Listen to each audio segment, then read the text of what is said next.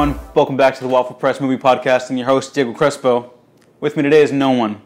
I'm just here to talk about Comic-Con because Gene didn't show up today. But he did, however, update the Instagram for the Waffle Press, so go ahead and follow that, and the Twitter. But it looks like he had fun.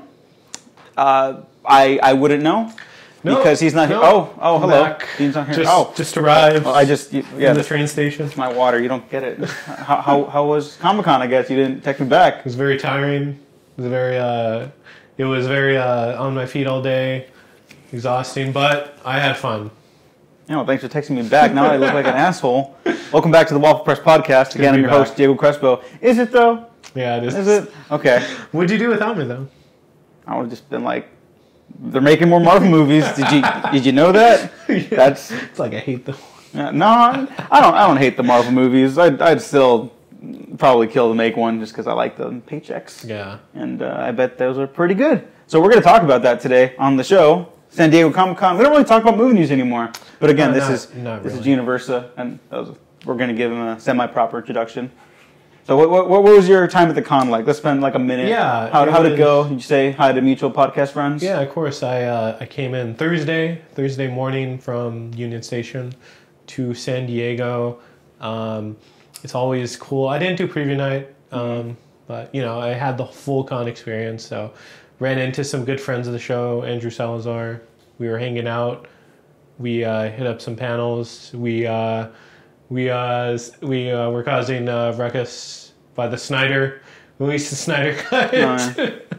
The graphic there. So there was a bus stop that had a graphic for release the Snyder cut, and we just had to do it to him. So, but yeah, it was fun. It was also not by any foot traffic. So yeah. And you didn't find the bar with the cheap drinks, right? You did not find the bar. One year, we will find that again. We will find that. $2 shots. There you go. $1 beers. It's pretty good. Yeah, saw Patrick Campbell for a little bit. Good to see him. It was good to see everyone. It's always fun at Comic-Con. There's stuff to get into. I felt like there wasn't enough off-site stuff this year though. It's just too weird because even I didn't end up going this year. But even I was like, I might stop by because I heard there's a lot of stuff they're going to have around the con. But oh well, it happens. Also, speaking of Patrick Campbell, I will be on the Patrick Campbell show by the time this goes up, probably. I'm recording like the day after this, so it'll be up around the same time. Link down below if it's up before. If not, I'll add it later. So just stay tuned to that.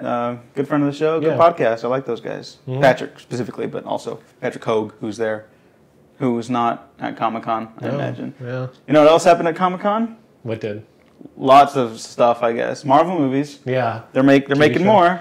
There's a lot of TV shows. What are you excited about? You know what? Let's hold off on that because that'll finish off our introduction. Sure. What excited you the most from Comic-Con? We don't talk movie news anymore. Yeah. Let's get nerdy as fuck right now. That was announced? I would say... But do you know stuff that wasn't announced? No, yeah. Okay. I was like, wait, we got scoops. Yeah. I'm going to be an ace reporter. Yeah, I would say the Blade announcement. Really excited. No, not Marvel. Not Marvel related. Yeah. The Top Gun trailer looked pretty cool. I will say. It seems fun like the original movie. Picard looked very interesting. But like really excited me. I would say probably trying to think. Say Cats. Say Cats. No, Just that was so odd. That topped everything at top. Cats topped the news from Comic-Con. That's how that broke the internet. Everyone was just so horrified as a community online. They're cats, but they're people. They're cats. They're people, but they're cats. And this is kind of blowing my mind. And James Corden's never understood what's happening at any given point in time. So, thank you, James Corden, for that amazing soundbite that I'm never going to forget. That movie looks horrifying. It looks terrifying. I was watching it on the train and I couldn't stop laughing. Everyone was looking at me. I'm opening night, baby. I'm going. Yeah. I'm gonna be not sober, but I'm gonna love it probably. But I would say the thing that most excited me is probably Watchmen, HBO show. I mean, I don't know. I don't think you're too hot on that, but I think it looks pretty interesting. I'm glad people are excited. Damon Lindelof is a very good showrunner. Okay. That's what I got. It's like, yeah. The cast is great. Yeah, I mean, cast, it has, cast it is has amazing. an interesting cast, and it's interesting. I think it's in the movies universe. I don't know. I saw the trailer, so there's like an image of visually it kind of squids like hitting a windshield, and that was the thing that tipped me off. Like, oh, this might not be the movie universe, or they might just like pick and choose. You know? There's another adaptation where they did that recently, and I can't remember it off the top of my head, but I thought that was kind of neat. I don't need it to fit in one universe. You know? But I felt it was interesting that it's a story taking place like in between panels, you know, giving us that weird alternate universe Watchmen's known for. Alan Moore is probably angry. Alan Moore's always angry. He's always angry. They had a weird offsite experience for Watchmen where you could become Dr. Manhattan. How would you? Oh, that's right. Yeah, so it was like you know, put it on your Instagram or something. But they were giving out like Watchmen waters, and I think I saw someone put out a tweet where it was like, man, it's like Alan Moore just angry at the world right now with these Watchmen waters. Oh, he'll go like pray to his snake god about it or something. Yeah, but I don't know. I think it's. I don't know if it'll be good, but I'm definitely intrigued. That's more than I could say about a lot of things. Yeah.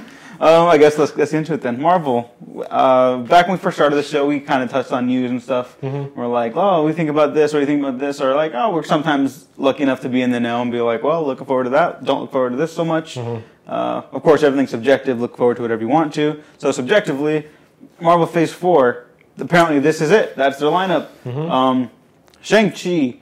I'm just going to talk about the movies. I probably won't be checking out the shows. That's odd that the TV shows were part of the Phase 4, which never happened before with any of No, them. but this was part of the thing where they're like, we're launching Disney Plus. Kevin Feige, what Marvel stuff can you give us? And it's like, well, we have these ideas for movies, but they're not going to cost $250 million, so we're not going to make them. Like, I'm being a little cynical, but that's basically what happened. Yeah. So you get the Falcon and Captain America, or Captain America and Winter Soldier, Falcon, Winter Soldier, whatever. Yeah, he's Captain America now. That's cool. Yeah, that's great. Wish he was a character. Hawkeye show. I love Hawkeye, and I love Kate Bishop. I'll maybe check that out one day. I don't know. WandaVision, other stuff. But the movies are Shang-Chi, Black Widow, Thor, Love and Thunder, which is the greatest title ever, alongside Doctor Strange in the Multiverse of Madness. Which is second greatest. The second greatest title ever. What else is there? I think there was just... And Blade. And Blade. Blade's not in Phase 4, though, they said. Oh, okay. Blade will come along with Fantastic Four and X-Men. Out there. There's probably like 2 movies we missed in there. Yeah. But, Eternals.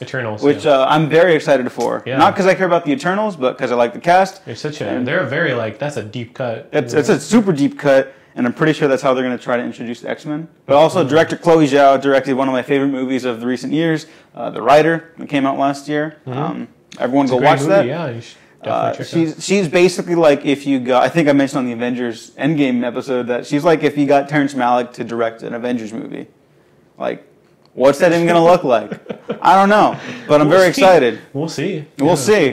She's awesome. I will say, I don't know if you were hyped on Shang-Chi, but it has the director of Short Term 12. Short Term 12 is a really good movie. Amazing. Yeah. And look at the cast. Lakeith Stanfield, Brie Larson, one of the guys from the Newsroom who's actually really talented. Rami Malek. Rami Malek, like Stephanie Beatrice from Brooklyn Nine-Nine, like one of the leads. Caitlin Dever is like, that cast is like impeccable. That director knows how to like make a movie. I heard he made another movie that wasn't as hot, but like if you make Short Term 12, you basically have like my loyalty.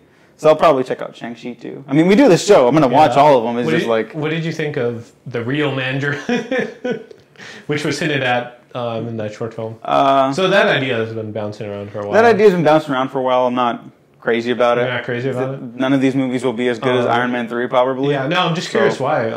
Because I'm like, well, that's cool, I guess. Like, I'm not like, oh, okay, that's cool. I don't know. Are they trying to cut ties with Shane Black? I don't know. Yeah. No, I don't think they're trying to. Do you feel like it's like course correcting too much, or? Yeah, because they do what the audience wants. Like, right. I mean, OJ, did you watch Endgame? Can I say things about it? Yes. Okay. It's like when Captain America picks up the hammer, it's like, yeah, that's cool. But like it doesn't mean anything to the character. It's like, yeah, that's cool. Of course, Captain America pick up the hammer, and that's like it. And then that's cool and that's awesome. Right. I agree, but it doesn't mean anything. So like, oh yeah, we want the real Mandarin. We heard you guys. We'll do it, and they're doing it. Cool. I don't know if it'll mean anything. We'll see. The actor, his name is escaping me. That's Shang-Chi. He. I don't want to get it wrong. I believe it's Sam Liu. Yes. Okay. I like him. Yeah, he's great. Yeah, he seems like perfect as a character. I don't know enough about the character, if I'm being honest, Okay. but Well, I like the actor. He's the world's greatest martial artist in the Marvel Universe. Iron Fist is weeping. That's all right. No one saw that. That's why they canceled the first. Well, he's not even the Iron Fist anymore. Oh, well, who knows? Yeah, I mean, if those shows are done. Sorry. Daredevil season 3, rest in peace. It was great. Yeah, that was a great season. I still, God, that kind of like killed all the enthusiasm I had for Jessica Jones stuff. Jessica Jones season 3 has a very strong ending. I finally finished it. I'll just say right now, very good send off for the Marvel Netflix shows. I bid them farewell, and I feel like it was never see them again. About as good as I could have hoped from that one. Okay. A very fun cameo in the series finale. And we'll never see them show. again. No, but it's like Daredevil went back to his home planet. Aw, Daredevil just God. If they were smart, they'd introduce the street level characters into the Marvel Cinematic Universe, like officially, but they won't because brand synchronicity, I guess. I don't know. But yeah, the Phase 4 stuff, I thought it was cool, but it didn't get me like, oh my god, that's insane. Like, was it 3 years ago where they announced Captain Marvel? I'm like, oh, that's amazing. This is like, well, yeah, I knew they were gonna do the Netflix shows. Yeah. The Netflix shows. I knew they were gonna do the Disney Plus shows. Yeah. I mean, that's cool. Yeah, it's. I'm sure all these could be the best Marvel movies ever, but like as of right now, I'm like I love Mahershala Ali as Blade. Yeah, it's awesome. Like hearing that he went in, he was like, oh no, Blade, and they're like, yeah. I will say, people are like, oh, does that make it non-canon? But I'm like, who is the actress that played Mariah in Luke Cage? She's also in Civil War. Yeah, like that's been a thing. Like they haven't cared about the Netflix stuff ever. And like Benedict Cumberbatch does Dormammu and Doctor Strange. So I mean, it's not that one I can get. Yeah, but it's not unheard of someone like playing two different characters. Yeah, but I mean, Dormammu and Doctor Strange specifically are like they look nothing like each other, even though it is Benedict Cumberbatch. Some motherfuckers always trying to ice skate up. Yeah. If any of these movies end up as good as Blade 2, I'll watch one of them in IMAX. I don't know. Yeah. That won't happen. And I don't know, Blade's like really offbeat. He's such an interesting, weird character. But that's the point I wanted to make. I love Blade. I love 2 of the Wesley Snipes movies. I'm cool with the new actor coming in. I'm still not that excited because I don't know who's writing, directing. I don't know. Just Blade. Yeah, it's just Blade. I like Blade. Cool logo. Yeah, they got for that. I like the curves and everything. Wesley Snipes must be pissed. Oh my god, yeah. I will say, Thor is the one I'm most excited for. I've said for a long time. Spider-Man, you could do the most movies with because you could do like a dozen movies, just day in the life kind of stuff. Thor, you can do a dozen movies because you can do anything with science fiction and fantasy. And everyone thinks it has to be like just Star Wars, Lord of the Rings. And it's like there's middle grounds there that I think Ragnarok got very well. So the first one's still my favorite, but I recognize I'm in the minority. But the point is, I'm excited for the future of Thor. Yeah. And Guardians of the Galaxy will come down the line. I'm cool with that. Yeah. Natalie Portman coming back to the MCU is genuinely like crazy. Like made my jaw drop. I was like, how did they do that? Yeah. She didn't like what was with the character? Thor: The Dark World like broke everyone. Right. Like that's why Chris Hemsworth was like, he went to talk to Kevin Feige and he was like, hey. We need to do something because that was like awful. Like I'm not. That's not verbatim, but I think everyone kind of knew that movie didn't work. It's not Alan Taylor's fault, according to me. According to him, no. Never his fault. Yeah, but that's why Terminator Genesis was so beloved. And like Rotten Tomato score right here.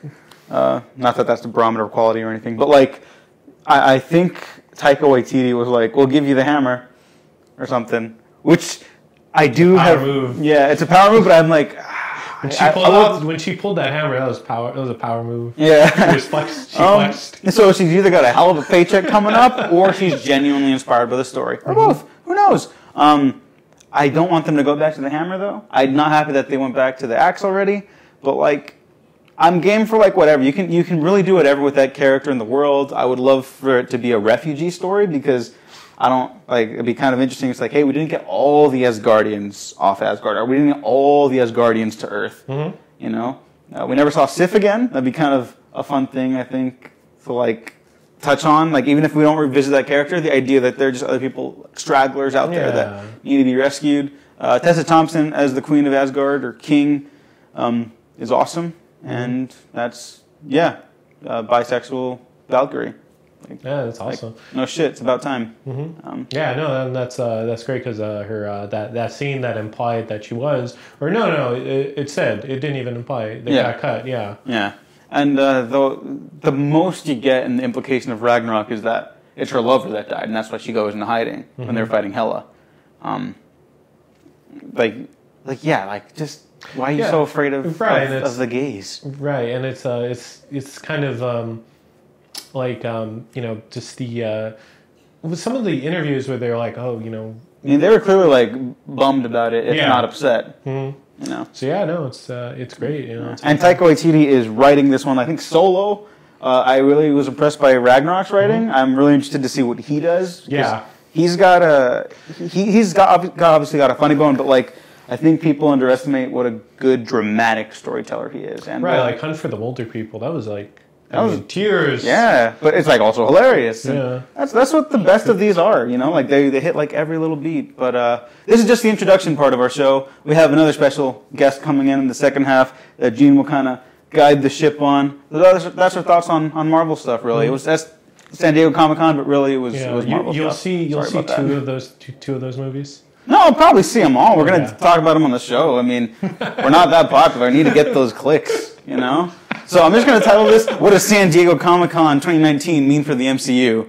And also an interview with Javier Hernandez coming up right now. There you go. That's it, yeah. Cool. Anything else? No. All right, cool. Then we're done. Definitely done. Okay, bye. 20 minutes. That wasn't too bad. That wasn't, yeah. Yeah, it was 18 on this side. All right. Courtesy of OJ Bachlig. But now I'm here to welcome us back to the show, where we're not talking about San Diego Comic-Con anymore, but we will be talking about comics. So I'm going to hand it off to Gene to take the reins for this part. So we brought in a guest today. It's a good friend of the show, Javier Hernandez. And, hello, welcome. Thank you, guys. Thank you for joining us. Thank you for having me. And it's cool. We're all Whittier alumni. And don't tell them. I want to keep my privacy. Yeah, Whittier locals. And it's great to have you in, Javier. I remember seeing all your comic book art in some stores in Whittier when I was growing up. And when the movie was coming out, El Muerto, and it's cool. We finally met at Long Beach Con last year, and got clicked and just talking. Just in that interview, we'll probably have the link in the bio when we interview you, just about Whittier and your artwork, and it's great you're on the show, and well, it's good to be local. It's always a quick drive to a place like this. So thanks for having me here in the studio. Of course. When we first met, you started name dropping like Pegasus Hobbies and Uptown Whittier, Greenleaf. Like, okay, this guy's legit. So. All the Whittier stores and everything. Right, back then, right? Yeah. Like you said, it's ever changing. Mm-hmm. And Javier, can you tell us a little bit about El Muerto for any listeners that were into independent comics and Well, it's a comic I started back in '98. Mm-hmm. In fact, last year I was doing the 20th anniversary. Oh, nice. Had a little logo made up and such. So it's a comic book I created back then, independent, self-published. I wanted to do my own comic book character. I grew up on all the Marvel characters like everybody else did. Mm-hmm.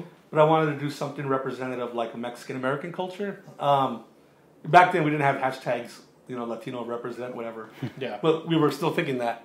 So I came up with this character, El Muerto, kind of based on Aztec mythology, a little bit of Aztec mythology, a little bit of Day of the Dead folklore, kind of combined together, and then kind of through a lens of, probably like those old classic Marvel superhero comics, like the cursed tragic hero. Peter Parker comes to mind right away. Mm-hmm.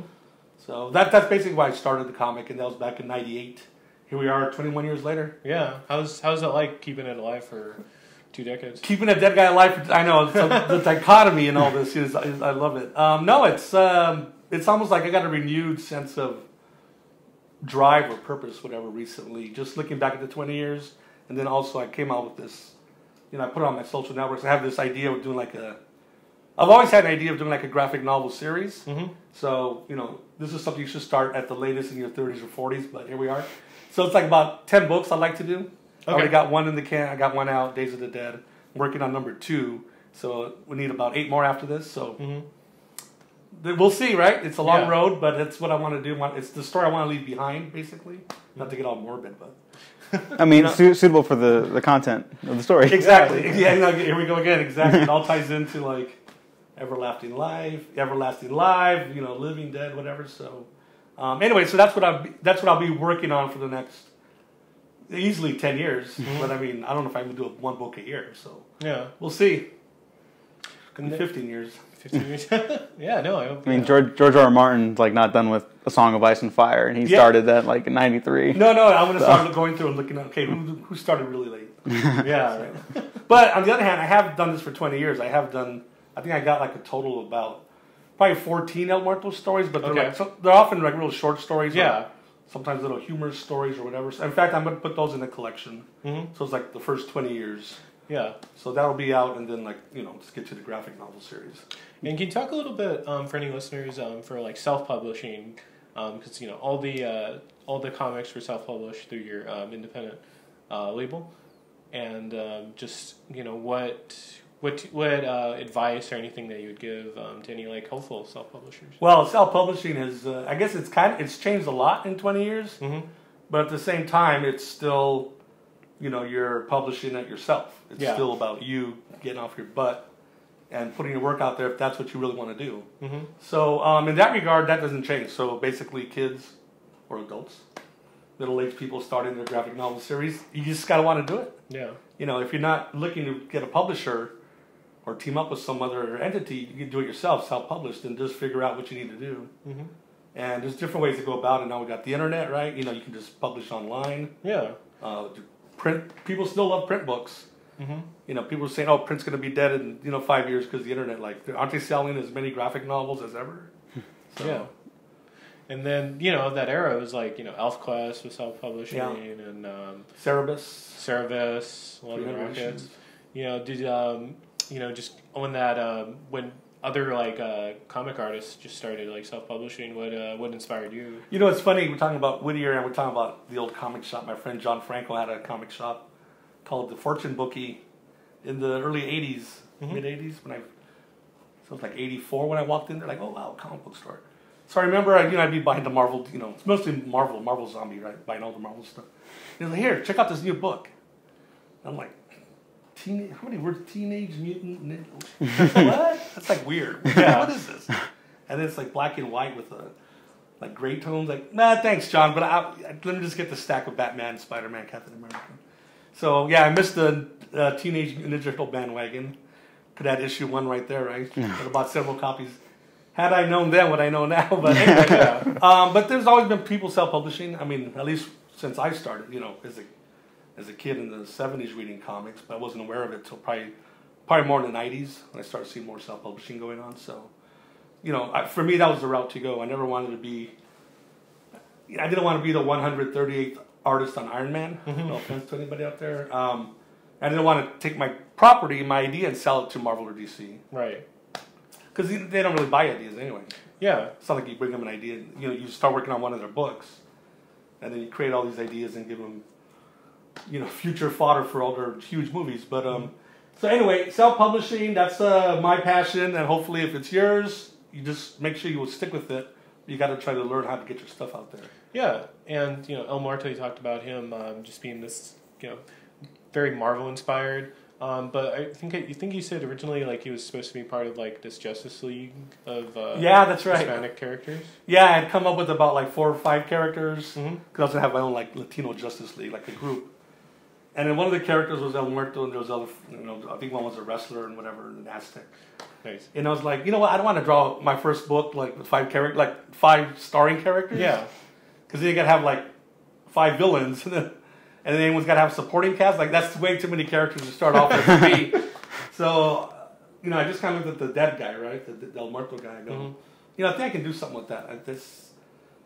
There's a lot of dichotomy in like living and dead. So I think from there you can get a lot of story ideas as well as, just tons of story ideas out of that. Yeah, no, definitely. And it's interesting where he just the look and the character. He's just in this kind of like Aztec, and with his painting, the face painting. Yeah, the Day of the Dead. Yeah, which was 20 years before Coco ever came out.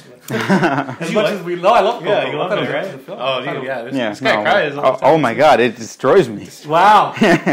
He got ahead. He said he cries, so he owned it, right? Because we're live. No, they know what it did to me. Exactly. No, it is a very emotional film, and it's excellent. And then before that, Book of Life. Yeah, a couple years before that. So, nowadays it's good to see all this stuff out there. I mean, I remember about 10 years ago, I'd walk in the Target or Walmart and like, wow, it's like Day of the Dead decorations. Yeah. Next to the Halloween, it's like, okay, it's happening. Yeah. How was that like when the comic was, when you're getting the comic out there, when Day of the Dead wasn't as like prominent as it is now? Yeah, it actually wasn't. It was happening in all the Latino communities, but it was something nice it was nice to be, I think, the first person at least put that in a comic, as far as I know, or definitely to make a comic book hero based on that old Day of the Dead idea. Yeah. So, but I remember one time, I think at the first show I did in San Jose, there was this girl, she bought the one comic that was out. And then later on, she wrote me a letter. I got a letter in my P.O. box. Still have the P.O. box uptown Whittier in Washington. Oh, wow. Okay. Yeah, P.O. Box 718. She was really excited, like, oh, I love the comic, I love the story, I love the character. And she was really she got into Day of the Dead. Mm-hmm. Like, she had heard about it, but she really got into it because of the comic. And then I think she went to some store up there and she bought all this Day of the Dead stuff. So the next time she celebrates it, she like go all out. So yeah, that was pretty nice to be get a word like that from somebody. Yeah, I mean, and we're both we're both Hispanic, and it's cool to see how this representation started and for Hispanic heroes. Yeah, and I'm also the co-founder of the Latino Comics Expo, which we started back in me and my partner Ricardo, our co-founder Ricardo Padilla. In 2011, I think it was. Okay. And it's a once a year comic convention dedicated to spotlighting Latino comic creators, graphic novelists, political cartoonists. So nice. Yeah. And also you were you sponsoring the East Los Angeles Comic Con? No. My friend Peter puts that on. Okay. Nostalgia Comics. Yeah. I guess I'm associated with it a lot. I mean, I go there. I'm a exhibitor there, and I do a lot of stuff at their shop. But no, we're not an official co-sponsor. Okay. I guess unofficially we are. We support them. Yeah. Okay. Sorry. And just changing gears here, how is it? It's been about 12 years since the movie came out of Muerto. Yeah, 12 years. Is there any stories or anything you could tell us for the adaptation of your work, and how is it like just seeing it adapted? Well, one sad update is actor Billy Drago passed away a few months ago, I think. Mm-hmm. He was like one of the villains in the film. So I mean, not to be morbid about it, but yeah, that's the second actor who's passed away, who was in the film. Michael Parks, everybody's favorite sheriff. Yeah. He was in the film, and he passed away a few years ago. Mm-hmm. But anyway, I don't know why I bring up the morbid factor, but well, honoring their work. They were great. Yeah. They were great to work with on the set. Yeah, I mean, how was it like working with like Michael Parks? Oh, he was fantastic. I mean, I had to pick him up. I remember getting the email, or I think they asked me the night before. They go, "Hey, Javier, one of our PAs is out tomorrow, production assistants. So it's a small film, really tight. They go, can you pick him up tomorrow?" And I was not that aware of him, to be honest. So I thought, picking up an actor? Come on, I created this thing. Yeah. I go, yeah, let me be a team player. Give me his address, whatever. So the next morning, I'm driving, I think it's down Wilshire. He had a little townhouse, I think, off of Wilshire. So I'm late. I'm running late. Like, oh, shoot. I'll get this guy pissed off. He's the sheriff, Michael Park. So I called him on my cell, my flip phone at the time. "Hey, Michael, this is Javier from the Muerto production. I'm picking you up. I'm running a little late." And I hear his voice. And, you see an actor, catch up on his work. Then you hear the voice like, that's him. He's like, "Where you at?" And I told him to cross street. And you can hear him mentally trying to, so, "Okay, well, you're nearby. Just take your time. Don't kill yourself." It's like, that was pretty cool. So I drive up to the address, right? And he's up on the porch. Mm-hmm. He's wearing like jeans, like a green t-shirt, plain t-shirt, he's got one of those funky, like those cheap nylon jackets that we all have. He was like I was picking him up. We're going on a job, like trucking company. That's why I felt so relaxed, though, right? Yeah. It wasn't like this pretentious actor, like cracking the whip. You're late. He gets in the car. He throws his script on the dashboard, real casually. He sits down. We start driving, and I had to introduce myself. So, Michael, I don't know if they told you. So, I'm actually the creator of the comic book that the movie's based on. He goes, that's so. And then he pulls the script again, and then he looks at the front cover, based on it. He goes, oh, congratulations. He says something like, you're very lucky. This doesn't happen this easy, these movie deals. So he was fantastic. And as we're driving, he asked me, so do you mind if I smoke? And I hate smoke, right? Especially when it's in your car. It's like, no one smokes in my car. So I said, yeah. Because, it's like, well, I want to oblige the guy. I go, sure. Hope my face didn't show anything. And he pulls out his cigarette pack out of his shirt pocket. And then he flips open the ashtray really quick. And then he closes it and puts them back. He's all, nobody smokes in his car. So I was like, wow. Because, he realizes, okay, this is a non-smoking car. Yeah. He caught me, but I thought that was such a classy thing. Yeah. Because you think anybody else would be like, hey, I'm an actor, I can smoke. So anyway, I dropped him off, walk him to the set. And then I'm walking away, and he's all, sounds like a little kid. He's like, hey, you take me home? I thought that was awesome. Like, well, I'm not sure, because now, I think they'll probably have a lot of PAs tonight. Yeah. I should have taken him home. He's such the coolest guy. Yeah, I could have had Michael Parks as your co-file one more I would time. have brought him in tonight. No. Second chair. Well, not tonight, but. All right. But after the film was done, like, I'm not one of these starstruck guys that want to hang out with celebrities, but I go, man, I wish I would have kept in contact with him, because I'm sure if I would have called him, he loved hitting the bars. I'm not a big drinker, but I'm sure if I told him, let's go, he'd go, oh, let's go. Just to hear him talk. Yeah.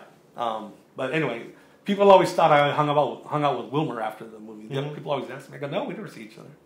But Parks would have been my buddy. Yeah. Like, could have been yeah, me and Michael were hanging out the other day at the so. It's been drinking buddy or something? Yeah. He would have got me drinking hard probably. Yeah. But I mean, that's just one story out of hundreds of working on the film. But it was it's like a dream, I don't say dream come true, because it's not like I didn't create the comic like, oh God, I hope I get a movie made out of this. That wasn't my goal. That's not why I did it. But it happened, and so it's great. So it's like a dream that you never thought you had. Because it was a fantastic experience. Yeah. No, I can imagine. As you can imagine. Would you ever consider writing a film, or is comics like where your heart really lies? Yeah. I mean, I respect the screenwriting process, so I don't know that I could even step into the shoe of like trying to, just structure a whole 90-minute movie that would make sense through and through. But I wouldn't mind getting more adaptations made out of it. Back then, 15 years ago, whatever, 12 years, there wasn't Hulu, Netflix, there wasn't streaming, there wasn't all these appetites out there that got to be fed by all these new media. So we'll see what happens. Yeah, of course. Yeah, I mean, it'd be, great to, follow up with a movie or something. Yeah, movie, or like most people keep saying, like, oh no, you got to do a series. Yeah. People will say binge El Muerto for 10 episodes, or whatever it is nowadays. Yeah, that's the big thing. That's it's the like, thing, right? We're movie guys and TV guys, but a lot of people are like, no, TV. Yeah, no. Yeah, it's funny, I hear that more now. Back then, it was like, get a movie. Now it's like, no. They just say Netflix, actually. Just get a Netflix. So, Netflix, after watching this. Yeah. Anybody out there that knows Netflix? I have had, actually, like one inquiry, and then also, I have my own web shop on my site. Sure. And then, when you get the order, you always check the address, and there's been at least one or two like production companies ordering the book from there. So I mean, you never know what comes out of that. Yeah. Like I said, though, it's the appetite out there to fill all these new channels that have to be constantly showing new material. So And then it's good for anybody who's creating, even Yeah. if it's just a script or whatever. Oh, of course. And it's really cool that like on Muerto, it's just one of the first couple of like Hispanic like superheroes as well.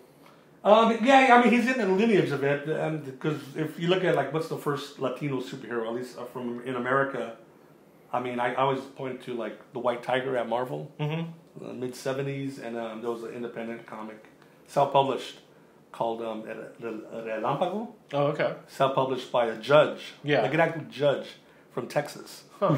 Yeah, like in the late 70s. He did like 3 issues. Isn't that crazy? Like, I guess, from what I read, the reason he wanted to do that, because as a judge, he'd get tired of having always sentenced young Latinos, right? Yeah. For some stupid thing they did. So he figured, well, what if I make him a superhero? Maybe that'll somehow inspire, young Latinos to, not get into crime or whatever. So, before that, Zorro? You can consider. Yeah. But I was there, in the late 90s, there was already a small movement of, Latino creators, and even people of color, but there was a lot of Latino creators creating their own thing at that point. Yeah. So that kind of inspired me. Yeah. I mean, we're big Robert Rodriguez fans on this podcast too, so that's like a... Yeah, I met him early on. I think he was promoting maybe Desperado. Oh, nice. And so I had him sign my book, Rebel Without a Crew. But yeah, that book's a great... Oh, I love it. It's like... I tell anyone, even a cartoonist, a comic creator, read that book. Because it's about making a film, but it's really about trying to make it on your own. With little resources, whatever. So yeah, and I mean, it's crazy. He sells his body to science. Yeah, I know. It's a good headline, and that's the truth of the story. Yeah. And did you see? I don't know if just a little off topic. You saw Alita? Yeah, I did. Yeah, it's amazing. It was amazing to see him what he could do with a huge budget. I don't know what the budget is, but it was obviously huge. It's a Cameron film. Yeah. It was like an Avatar budget. Yeah, like it looked it though. No, that's what I'm saying. Yeah. It's great to see him get his hands on something like that. So yeah, and then I think you've done a Magna version of Muerto as well. Yeah, Manga Muerto. I did that. I've done 3 stories on that. I just want to do like a story based on the old. These are really old anime. Gigantor. Oh, okay. Or Mazinger Z. The kid controlling a giant robot. So instead of creating a new character, I go, well, I'll just turn out Muerto to Japanese. He's a foreign exchange student in Japan. So I kind of draw more manga-ish, smaller, bigger head, big eyes. And he's got this giant robot he controls with a flip phone. And it's called Manga Muerto? Yeah, the book is called Manga Muerto. That's amazing. Well, because in my head, it's like, okay, it's going to be Manga Muerto. I need a title for it. And I go, you know what? That's the perfect title. People like it because it's got the dual language, right? Manga Muerto, and it rolls off the tongue. It's like a what if episode, too? What if El Muerto was in Japan as a foreign exchange student. So... I was working on a 4th one, and it was a full graphic novel, this last one. And then at one point I was getting stuck on like a story point. I wasn't sure which way to go with it. And then I go, you know what, let me put this aside for now, and then let me go back to the El Muerto series and do book 2. So that's what I'm working on right now. Oh, nice. And how, for the saga of this character, do you ever do you have... any storylines that have changed or just throughout the history of the character? No, because I just actually wrote down in my notebook the 10-book outline, and I wrote down kind of what I've always been thinking of doing with it. But there's some things I'm dropping out only for time because I think it would take probably 15 books to do all these character things I wanted to do, introduce these new characters and other things. So you just have to cut stuff, and no one knows about it because they've never seen it. So. But you have to learn how to cut, kill some of your own ideas. So you got to cut a lot of stuff out. But hopefully it's still going to be a very epic, involved storyline. Yeah, and I feel like the characters needed more than ever, and certain issues going on right now as well. Yeah, that's a really good. That's a really good point, to be honest. But as a Latino, I don't really. In my comic with the Muerto, I'm not really touching on those necessarily. Oh, okay. And a lot of people do. A lot of my friends who do books, Latino characters, which is fine. Yeah. For me, though, automatically, I don't look at it as a default thing that, you're Latino, you have to do with the topics of the day, even the ones that, whatever's the hot Latino topic. I'm glad you brought that up because I don't want to come off wrong when I say that, but when I think of my favorite storytellers. Interviews I read throughout my life, like Jack Kirby or John Carpenter or Tim Burton, for example, right? And then you read their interviews, I know what the answer is going to be. Someone will say, well, because they're white.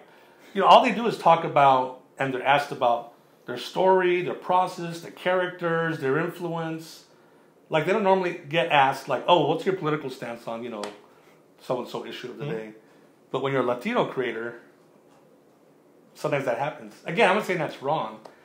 And people can say, oh, well, the white guys don't have to worry about that stuff. Well, I'm sure they got political things they talk about. It just seems like I don't say it's a pet peeve of mine, but I think it's always worth discussing. It seems a lot, though, like a default question or topic is with Latino or black creators. It's like, oh, so what about, and name the top 5 issues and that president we won't name right now. Like I have political ideas and I discuss them with friends and even online, but work wise, I don't think I really touch on that stuff. I think there's enough stuff in just the human drama to talk about, with the characters. He's got relationships with his ex-girlfriend and current friends and this and that and other people he meets, and then it's just fun coming out with these wild and crazy villains and evil organizations, whatever. You can probably mask some of that political stuff as a metaphor, but as far as like upfront dealing with it, I don't think I'll be doing that in the comic for the most part. Sure. Yeah. I'm actually really glad you brought that up because I think it was Ava DuVernay or Jordan Peele who was saying that people of color creators are always the ones who are asked about the political stuff. It's like, well, obviously those two in particular are very politically outspoken with their art, but sometimes it's nice to talk about what you want to do, and of course their stuff in particular is influenced by that, but it's of course. We're people who want to think about other things other parts of the time too. Just as like I said, when I'm deep in an interview with John Carpenter and it's or David Lynch, man, all this stuff they're talking about and how they come up with their ideas and why is this character like this, without having to mention, what do you think about that law that just got passed?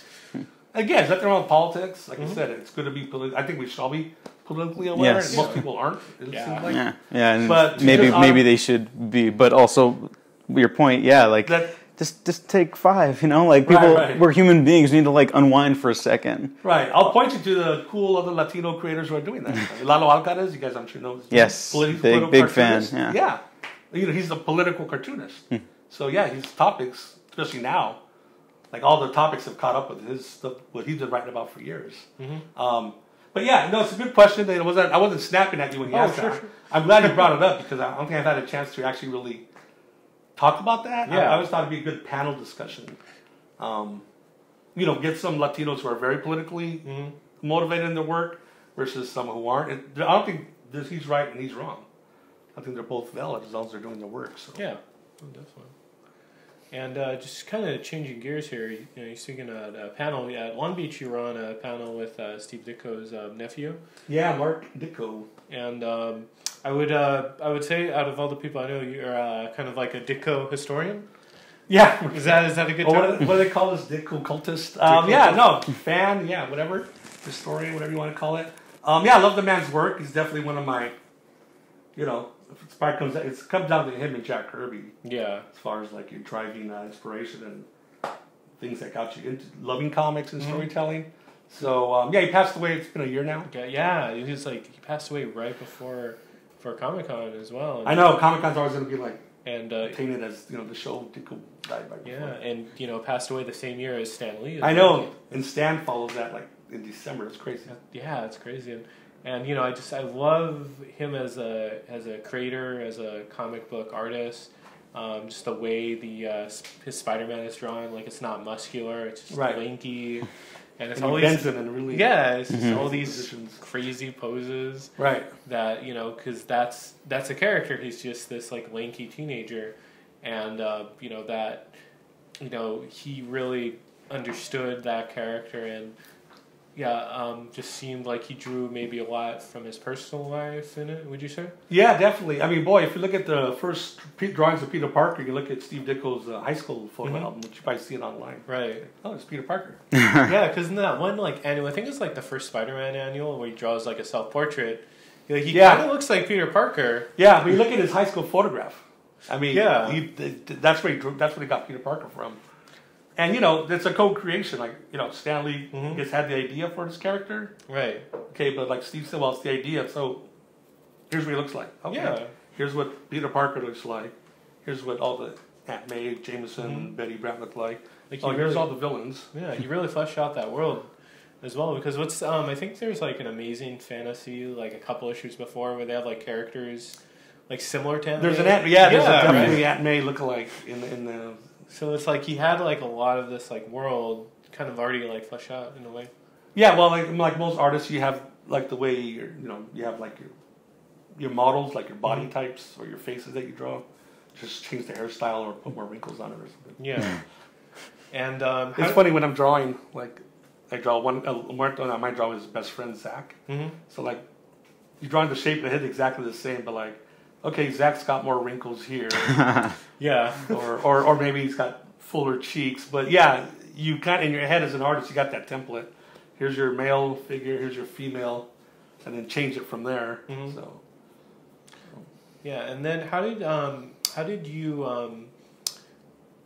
you're a fan of Ditko's work. How did you get to know his nephew?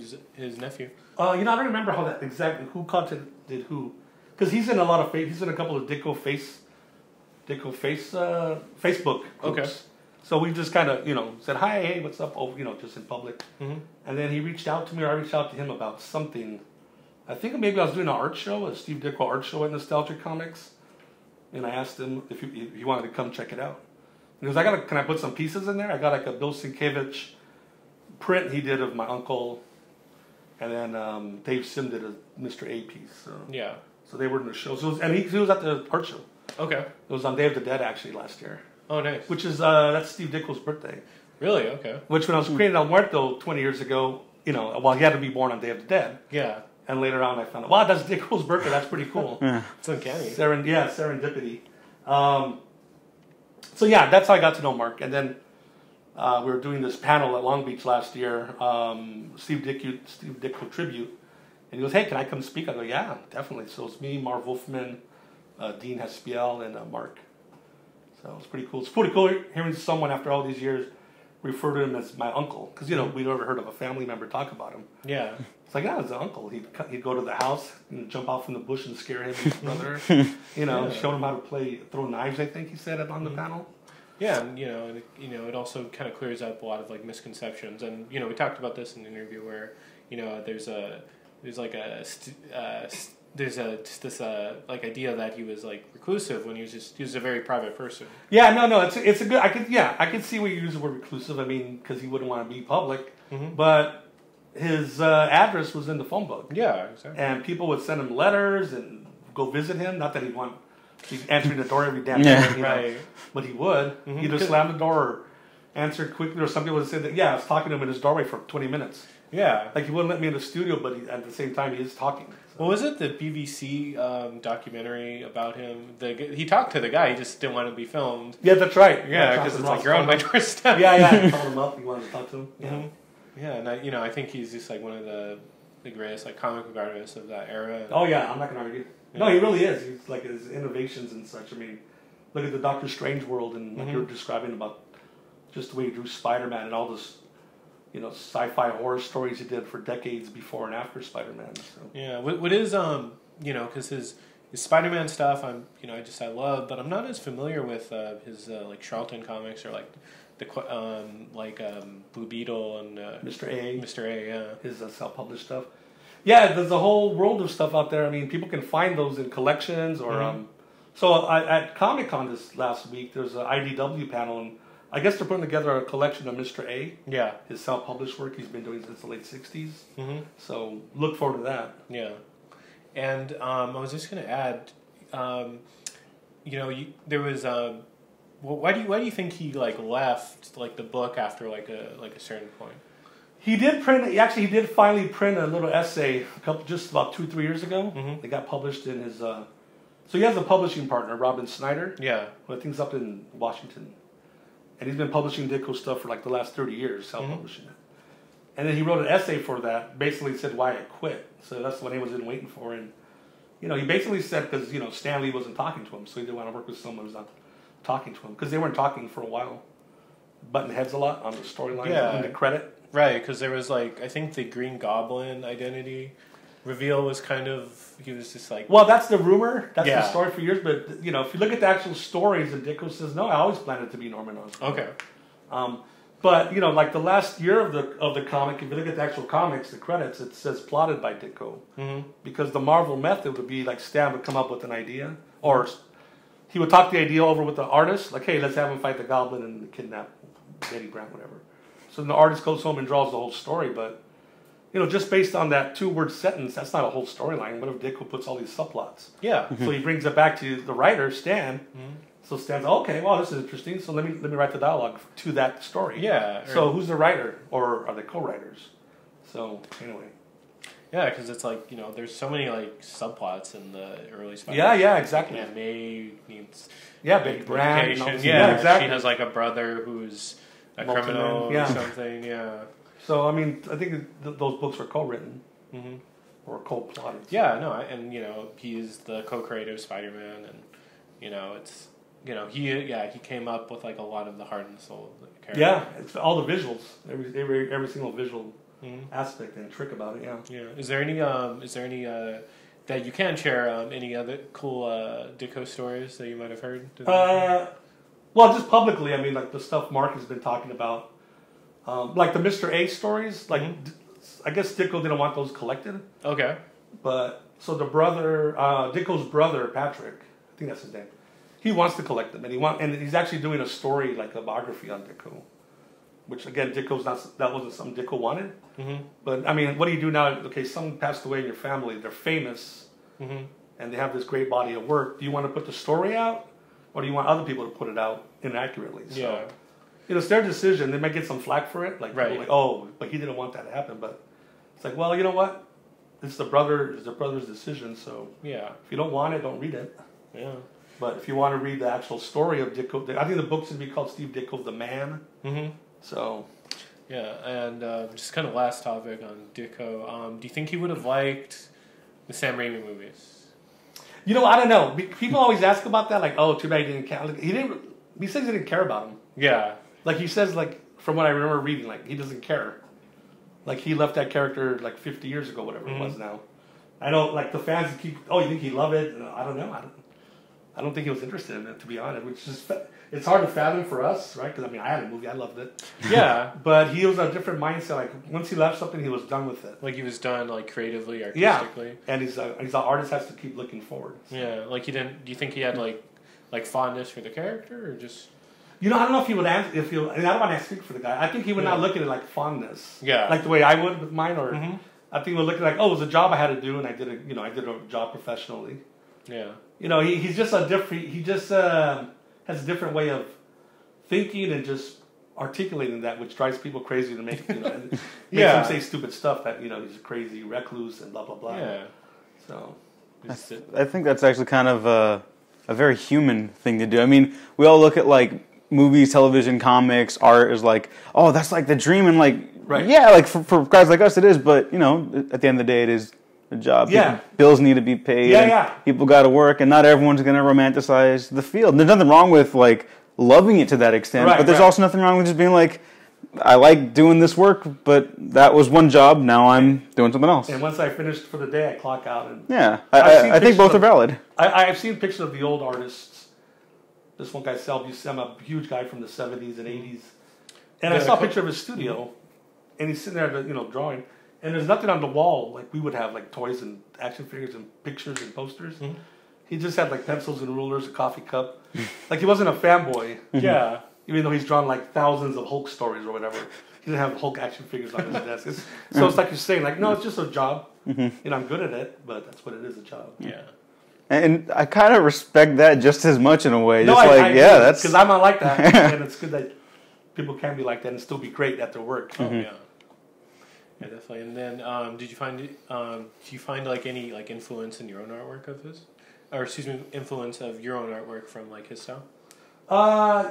Yeah, I mean, people see it, and I think when I'm staging the figures, I'm thinking of like, oh, how did Ditko do this or whatever. Yeah. I'm definitely influenced by the way his storytelling and just the way he structured figures, I think. Yeah. So, guilty as charged. Yeah, because I remember seeing your Spider-Man very much in the Linky style. Yeah, but when I draw Spider-Man, I definitely want to make it look like the way, like his style. No, definitely. Yeah, your Spider-Man looks great too. Thank you. Thanks. Yeah. We possibly put a picture up right there on the YouTube version. Right. If not, then I'm just shaking my hand in front of the camera. Yeah, I'll wait. Okay, thank you. I don't look like a moron, just like flashing. There's Spider-Man now. I gotta do it again every time I do my hand. Spider-Man, yeah. Or I guess, Yeah. Was he saying the Raimi movie Shazam? Yeah. Shazam. And then we got a Shazam movie out of that Yeah. later. Yeah, Right. Shazam. Which is great. Yes, I just saw it recently. I love I don't want to run our show longer, but yeah, I was very surprised by that. I was very happy. Some of the books into the studio. Is it okay to talk a little about them? Yeah. Should I Yeah, no, by all means. reach out and pick them up? Yeah, we can. Yeah, go ahead. Yeah. Just pause for it. Oh, the pause? Okay. Yeah, we'll just. Oh my God. So there's book number 1, Days of the Dead, 130 pages or so. This here, really quick, is I'm not gonna open it because this is a book I just bought the other day, a sketchbook. So I'm gonna map out like the whole graphic novel storyline. Yeah. Like all 10 books. I just showed this image on Instagram earlier. Oh, nice. But I covered the The titles. Okay. well, not the titles for them, but just the quick summaries. Oh, So- nice. Because I have to map, you have to map out what's going to happen in book 2, what subplots are going to happen, when's they're going to get resolved. So I'll be working on this so I can map out my work. You talked about Marvel method, so I don't write a script. So this is book 2. So what I do for months and months, I'm thinking in my head what's going to happen, and I just finally sit down and I start doing what they call thumbnails, rough draft. So there's page 1, 2, 3, right? And then it just goes to what? I'm gonna get to a spoiler page here. Okay. Non-spoiler podcast. Right, page what? 70, 71, and that's right. And last page. So this is 104 pages. I can show you guys without showing the audience. Okay. Sometimes I change the page number, right? This was page Yeah. 68. When I went back and edited it, and I had to expand it out, so now it's page 60, whatever. So anyway, these are just thumbnails. I'll show you the last page. Okay. But you see how it's really rough? Yeah. Yeah. But then I'm going to redraw it on a larger sheet of paper. And then that's what I'm doing now. I've drawn like the first 5 pages of the book. Nice. So, I got another 100 pages to go. Then I got to scan it, letter it. Yeah. So it should be hopefully out in the spring of next year. Okay. Yeah, it'd be cool to have you back on to talk. Yeah. About it. Hopefully I'll have book 2 in my hand and bring it back and show you guys. Yeah, because it's just it's just cool to see like just a Latino hero as as a Hispanic person of color. So Yeah, thanks. No. and it's cool also to see a hero called Diego. Yeah. Yeah, I was going to say. Yeah, no. I mean, I feel great about it already. Well, the reason he's called that, Diego de la Muerte, is, I needed a name for the character, right? I seek identity. So the first thing I thought of was, okay, Dia de los Muertos. What's the closest name that, like, phonetically and visually looks like that? So I wrote down Dia de los Muertos, and I just thought, well, okay, the guy's named Diego, and de la Muerte. Yeah. Ta-da. I knew I was going to be on this show 21 years later. So, Yeah, excellent foresight. That's called foreshadowing, people. very heavy foreshadowing. But people ask me, like, is Zorro an influence, right? Juan, was it Don Diego de la Vega? Yeah. I go, well, I've called him the zombie Zorro at times. So a lot of things went into influencing it. But Yeah. Definitely. No, Mr. Javier Hernandez, thank you very much for coming on the show today. You're very it was welcome. a pleasure to have Yeah, you. Thank you Thank so you. much for joining. And Thanks to where, you for where having can people find you on the social? They can find me on all of my social networks, which are somewhere in the book. Or throw them on the screen behind us. I Yes. should remember all this stuff, but We'll put it, yeah. yeah. There we go. But yeah, just put them up on the Yeah, I'll put them up on there because there's a couple. Because they're all different handles. Yeah. Yeah. Anything you want to tell that camera right there before we sign off? Yeah, everybody, if you're creating stuff, do it no matter what, no matter how hard the odds are. If you really want to see it in print or in film, just please do it. Well, thank you for joining us. Thank you very much.